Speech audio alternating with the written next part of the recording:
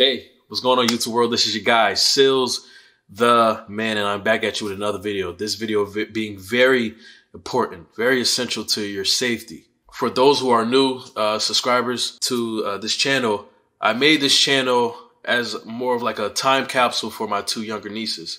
So when they come of age, they will know the game from their uncle. But in doing that, I've been helping so many other people who, look for this type of advice, this real advice, authentic advice, straight to it advice. And I never knew that I would make this impact on so many people. Like I literally had no clue.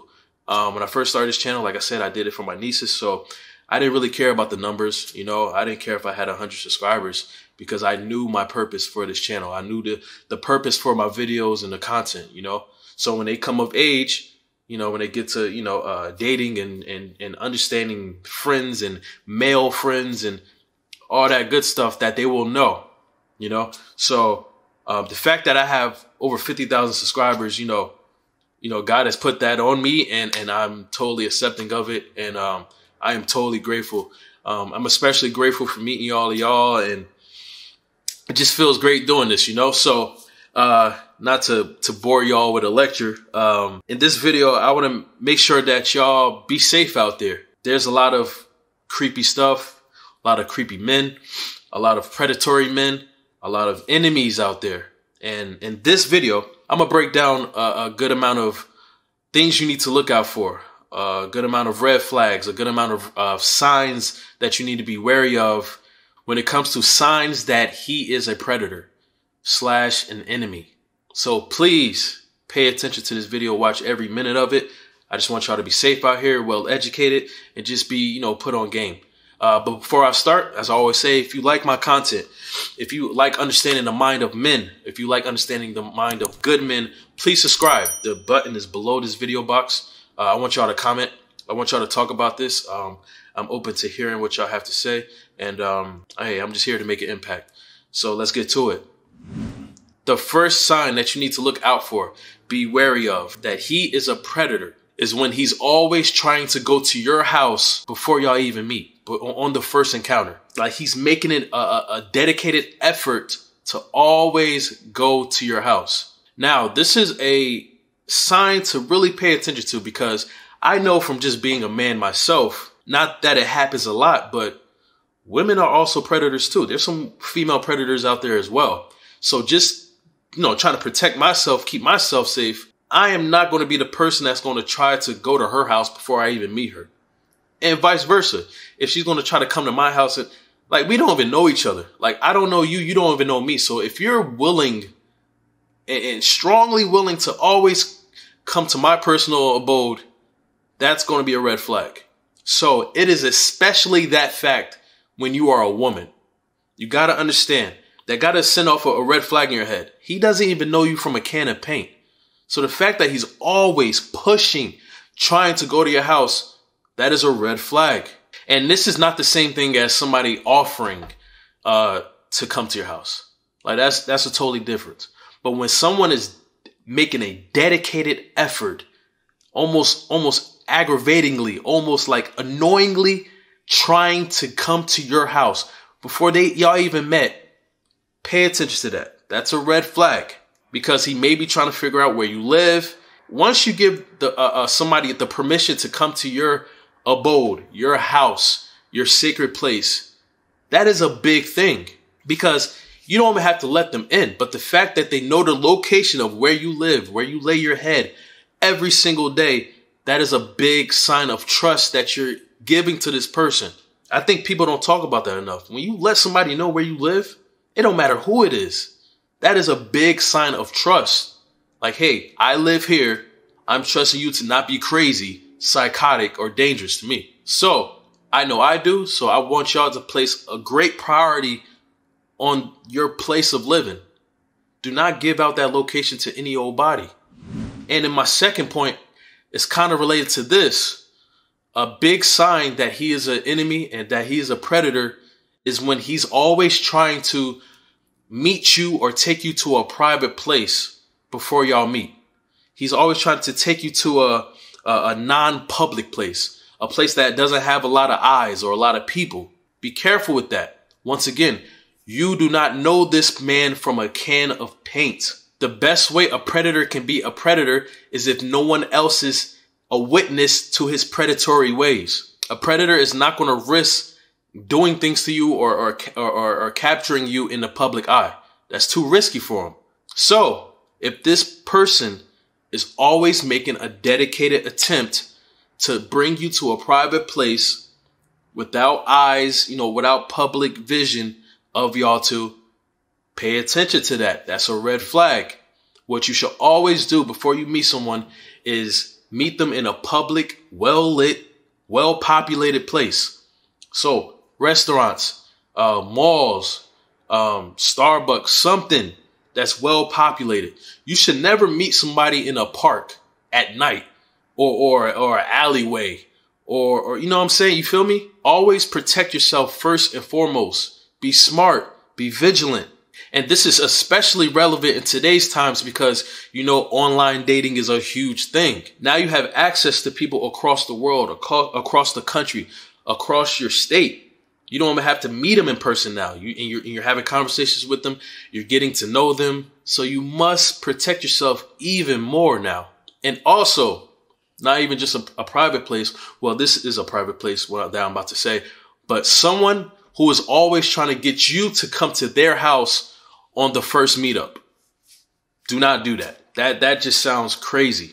And once again, like I said, it is a difference between offering your house on the first meetup and constantly and almost like forcefully saying like, yo, if you ain't coming to my house, then we can't meet up. If that's the case, then don't do it. Because why are you so worried and concerned and just dedicated for me to come to your house? Why is that? Pay attention, please. Y'all need to pay attention. And understanding the excitement of meeting someone new, and if you're doing online dating, you may gain a appreciation and a liking for this person. It's an exciting time, but do not let your excitement override your common sense.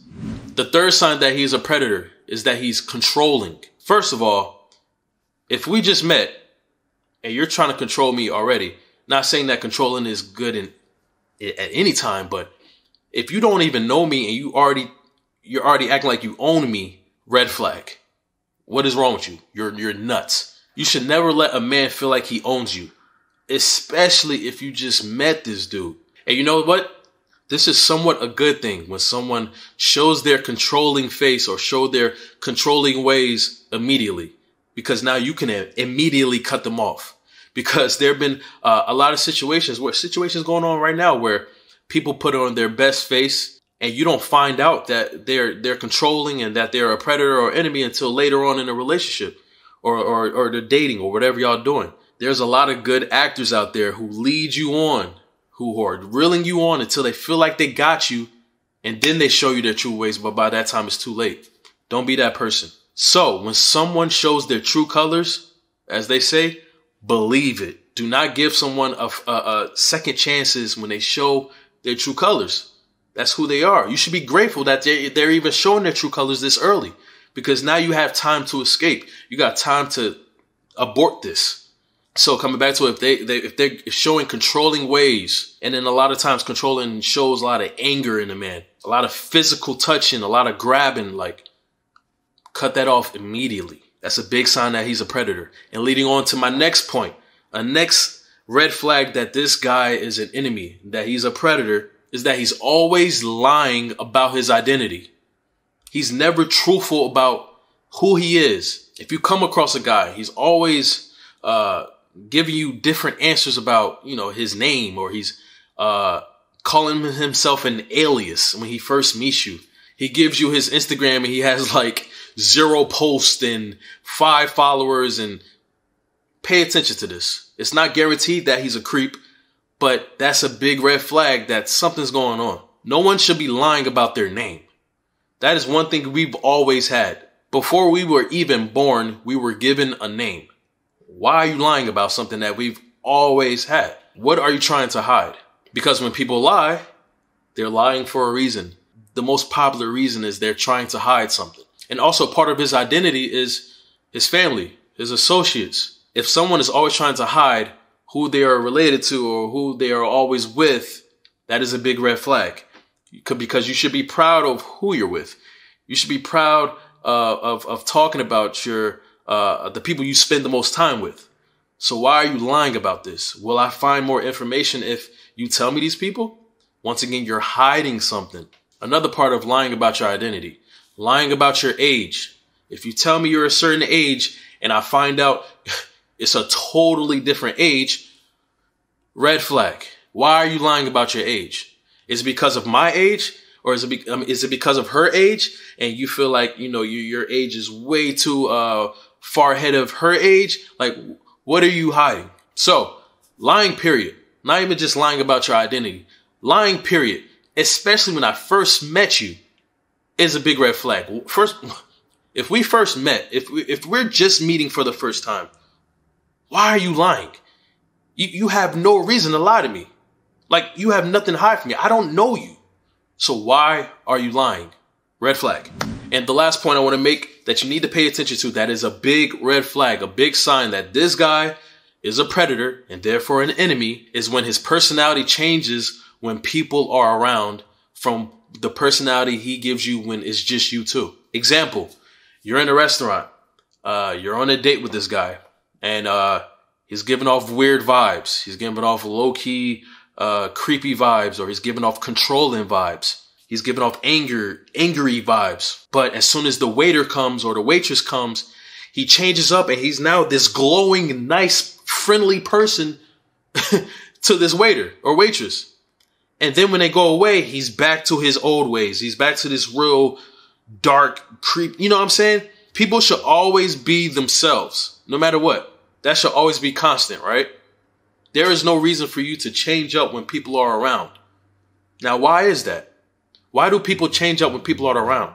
It's because they don't want the public to know who they are. They don't want to show the public who they are. They don't want to show any possible witnesses of who they are, especially who they are to you.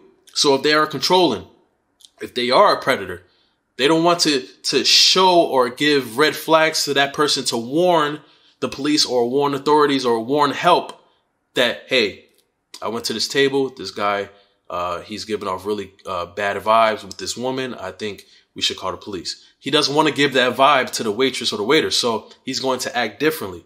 He's going to act upstandingly. He's going to act friendly. He's going to give good vibes, right? No predator is going to want to show his ways to the public. And it kind of piggybacks off the other point of, no predator wants to be with a woman in the public because he doesn't want witnesses.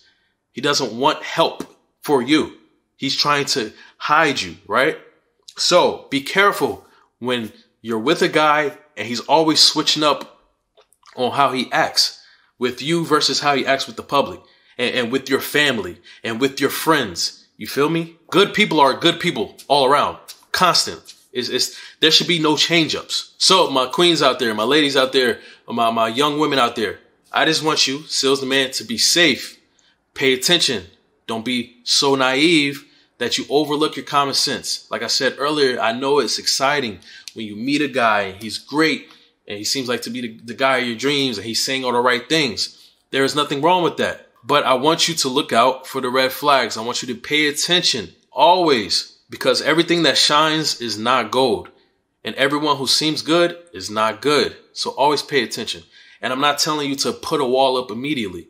You can always be yourself, but just make sure you protect yourself at all times. That's all I'm saying. I'm not trying to scare you, but this is a scary world and I always got to be real with y'all. This world, especially our women, do not have time for the fluff. Y'all need to know the realness. So that's what I'm here to do.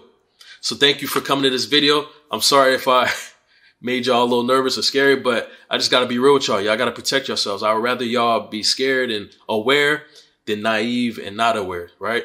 So thank you for watching my videos and all your support. And I look forward to seeing y'all in my next video. Thank you always. Peace and blessings. Good night.